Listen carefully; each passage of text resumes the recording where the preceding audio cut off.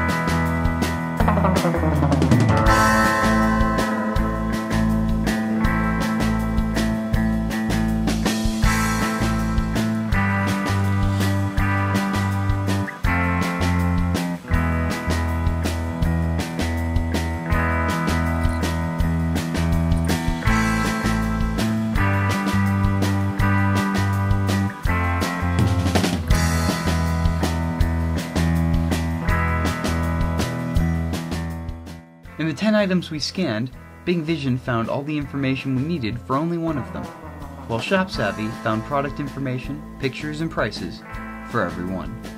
And that's why we say ShopSavvy is shopping improved.